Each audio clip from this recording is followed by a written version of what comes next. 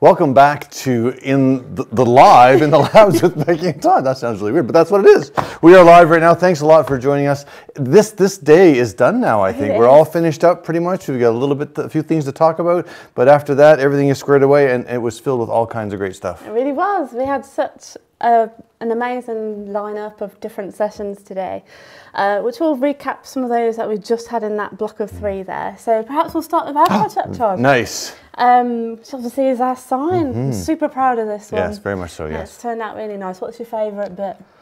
My favorite bit, of course, besides working with you on this, which is really good, I think my favorite part is the contrast that's here. Literally, the colors look really great. I think one of our main ideas was to get some nice color and contrast going, and I think we totally achieved that, and that makes the sign really kind of pop. So I like that a lot. Yeah, it was actually quite brave from us, wasn't it? Because we don't ever really paint any of our projects. I think it's the fear of, if I paint it, then I'll ruin it. Yeah, exactly, 100%. Yeah, that's what's nice about this is that we did it in pieces, so to paint it, and then you don't need to worry about making a mess everywhere, right? Which is great, yeah. Well, and what was your favorite part of this, Well, mine's the gold leaf. Gold leaf, yeah, you did a really nice job on that. Thank you. Well done, well done. It's not what you said earlier. It was your first time. You did a really great job. Like, come on now, it's really good. It's really good. Yeah, but it wasn't actual gold leaf. It was like the fake gold leaf. Really nice process. Yeah, really easy. You just put your glue in, wait for it to go a luminous blue, wait for it to disappear, and then you put your gold in and get your brush out, and then it's done. Yeah, it's great. No, it worked out really well. Yeah. Now, if you was to change anything with our sign, what would you change? I love it. I love it just the way it is. I think that the sheriff's badges here, if they were 3D, I think that would kind of make it, or maybe if they were a bit thicker. I don't know. It just seems to be that. I think I would work on that a little bit. But overall, though, that's a little thing. But I think it's all right. How about you? I agree. I think the stars, if we did them 3D, we could paint them in that gold rub. You know, yeah. Simon gave you a jar of that. That's right. Yeah, sure. Yeah. And I'd make it bigger. Right, bigger. Bigger. Wow. Okay. Good stuff. Next time. Perfect. But we are actually machining elements of this. We've been doing a little bit today. We're going to do some more tomorrow. So we'll reveal our second version of our sign tomorrow. Oh, that's going to be exciting. You know, one thing that I wish we had version 13 right now. Because if we had it, we could have assembled this and seen it all together before we actually made it and put it together. So yeah, version 13. I can't wait for it to come around with the assembler. It's going to be good. Yes. Be really nice. Yes. Cool. So, do you have anything else on our side? No. Like I said, I think it turned out really well. Yeah, I think it's really great. We learned a lot. We did. And then we'll be able to use the things that we learned down the road for other projects. So it's great. Absolutely. Following our session, we had Ryan from Cutting It Close and Drapella Works. And so he had a whole session all on inlays. Now, Ryan's been using our software and an array of CNC machines for many years now. And so he's kind of built his whole business on CNC products that he makes and sells in Drapella Works. And he had lots of top tips in there for the different styles of inlays, the pros and cons of various toolpath types. And if you haven't given inlays a go, then I totally recommend that you try it. There's nothing like that feeling when you see the plug being skimmed away and revealing that inlay. No, it is amazing, isn't it? It's sort of like a magical moment. And one thing, sometimes you're not quite sure how it's going to turn out. And then when you do it, it's like, brilliant. Yeah, it's wonderful. Yeah. And Ryan and his inlay kits, I wish that we could get some of those here. I've never done an end grain inlay before. And every time I go to make a plug, it's usually made of really thick material and I have to waste a lot. So his actual kits would save a lot on that. Absolutely. So Ryan, next time we see you, I'll be looking for a kit. One of Ryan's top tips that he had was an interesting one when he was talking about radiusing all the corners of a piece of artwork. And he used a gadget that was called Radius All. Now, if you go looking for that on our gadget site, you'll see that it's not available for version 12.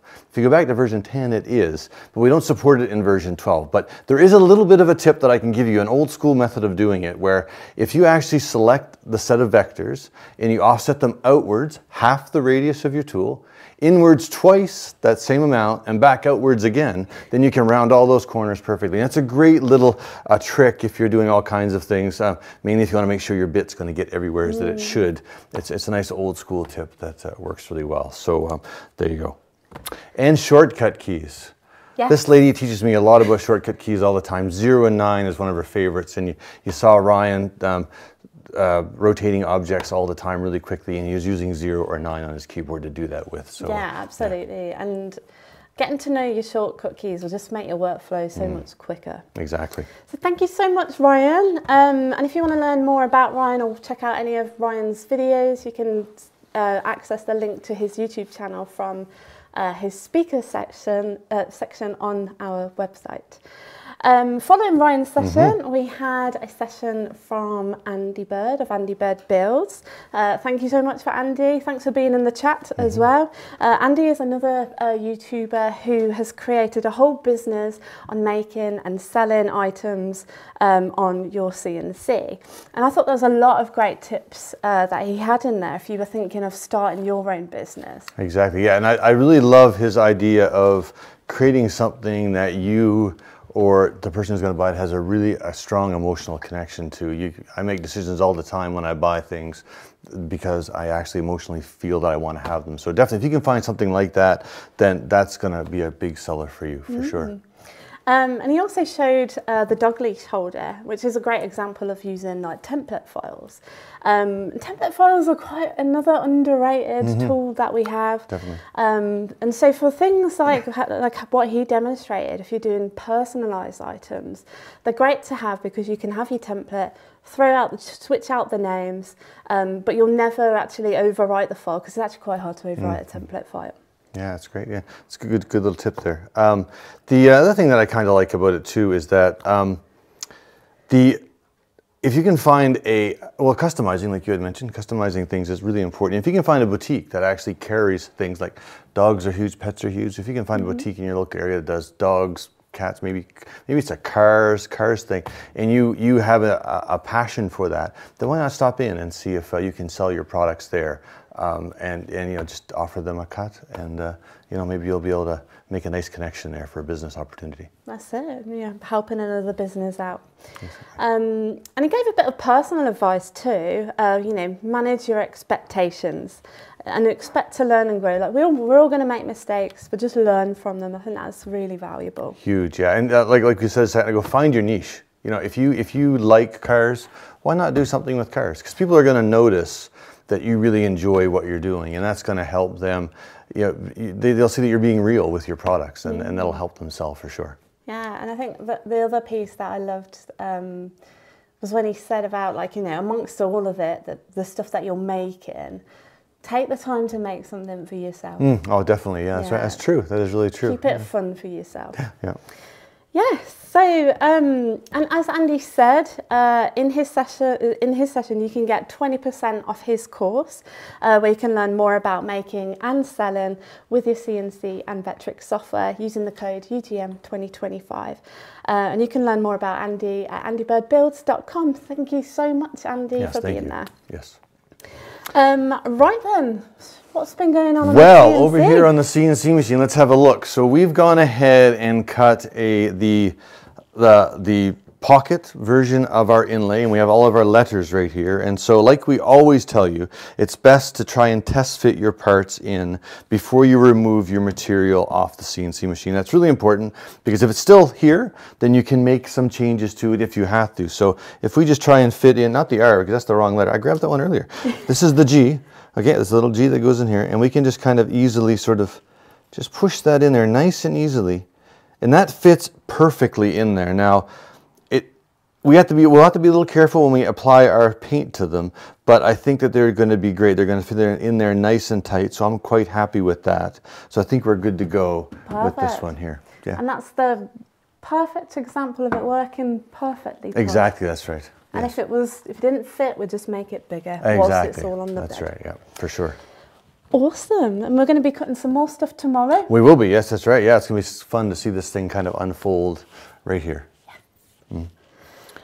Oh yeah, so I guess that brings us to the end of day one. That was my turn. So thank you so much to all of our speakers that have taken the time to create content for us. And we're really, really thankful that you put your time and gave it to us and all of you guys out there. We really do appreciate that. All the sessions that happened today will be live on our YouTube site. So if you are also on the UGM site. So if you missed them, you can always come back and watch those later, and they'll always be available there for you.